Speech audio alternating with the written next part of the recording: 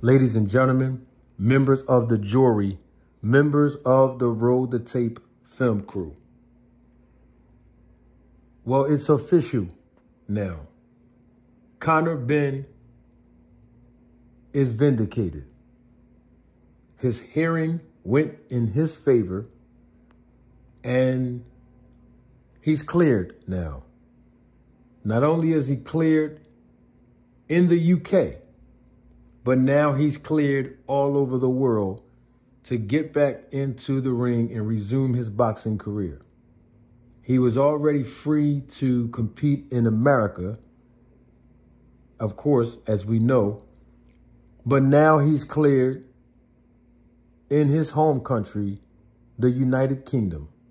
Shout out to the UK, all of the channel supporters and the Roll the Tape family members and my fans in the UK. Oh, I love you too. Now, the thing is, we know that for the last 2 years, Conor Benn has been fighting with all of the regulatory bodies in the UK, including the British Boxing Board of Control. And basically, he wanted to establish the fact that he was completely innocent and he was willing to sacrifice his career to stand 10 toes down and fight for his innocence and his reputation to be intact because, as we know, he tested positive for a prohibited banned substance. He was basically exonerated. And he had a complete hearing and he has been deemed innocent. And so even though he did test positive for a banned substance, which was a performance enhancement drug, it was proven that it was not intentional. And so now that he could resume his career where he can compete, not just here in America, in the States, but also back home in his home country of the UK. And the thing about it is that we've seen these things happen in boxing time and time again, where a professional boxer tests positive for a prohibited and banned substance or performance enhancement drug, and we don't know whether it was ingested or injected in them intentionally or unintentionally. Well, I'm sure if it was injected in them, it was definitely intentional. But let's say if it was ingested, where they ate some sort of food or some sort of dairy product, or even digesting a supplement and not knowing that what they digested was contaminated. And in Conor Benn's case, I think there was something going on where the eggs that he digested somehow was contaminated with traces or obviously some questionable or suspicious amount of a banned substance. But he is now exonerated. And according to Eddie Hearn, in a recent interview that he conducted, Conor Benn is ready to get back into the ring. He's ready now to resume his career, to overcome all of the adversities that he had to endure, because obviously when a fighter tests positive for a banned substance, they're going to be dubbed and known and recognized as a cheat or a cheater or a drug cheat or a steroid user. And so now, to regain momentum, Eddie Hearn said that he's ready for Conor Benn, and Conor Benn is ready to go back to his home country in the UK early in 2025 in a major showdown with a reputable opponent and do big numbers. And I'm glad to hear that he was found innocent. And I'm also glad that he stood 10 toes down. 2 years sacrificing a lot of resources that he basically had to forfeit, or potential resources that he had to forfeit on top of his reputation and his name being tarnished. He stood 10 toes down, and he fought and fought and fought, scratched and clawed until the system heard him loud enough.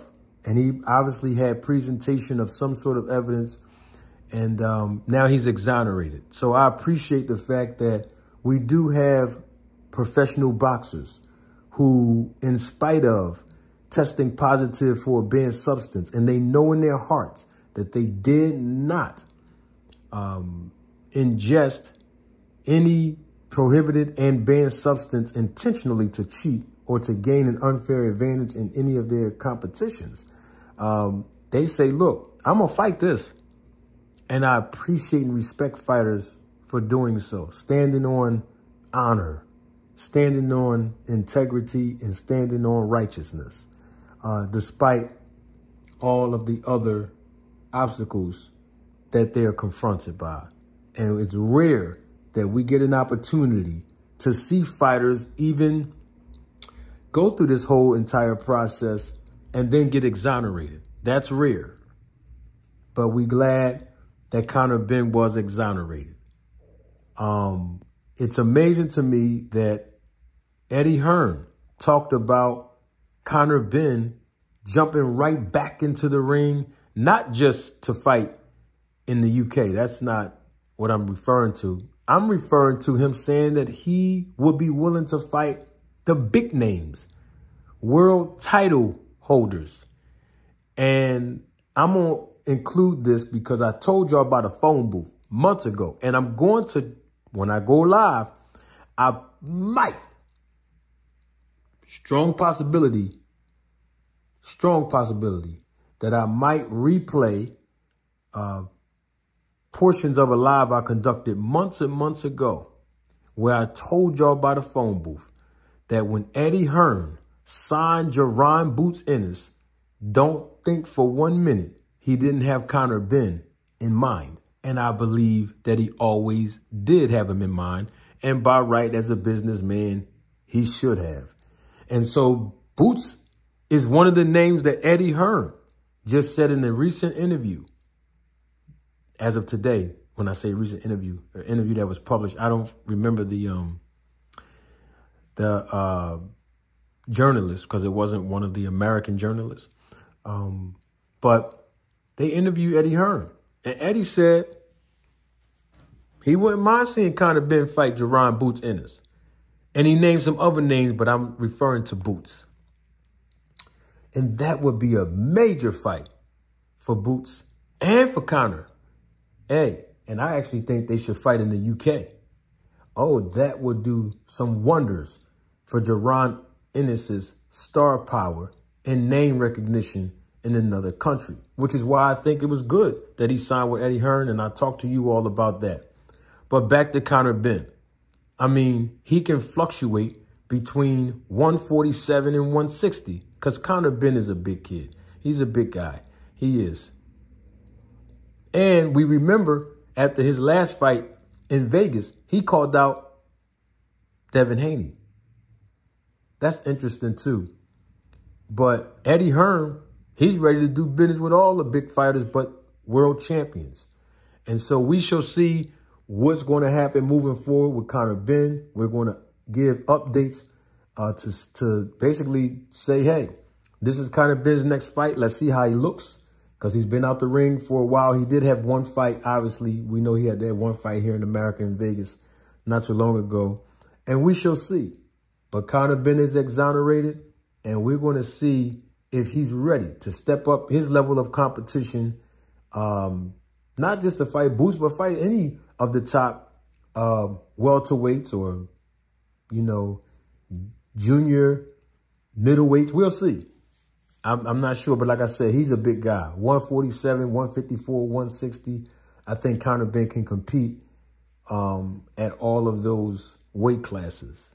Hey, there's nothing wrong with seeing if Chris Eubank Jr. fight him. It's still a big fight over there in the UK. And we'll see. Eddie Hearn said that it's too premature to, discover what fight is actually next, but they're working on rebuilding them. But we shall see. And you know what? Man, I'm doing way too much talking. Don't take my word for it. Roll the tape.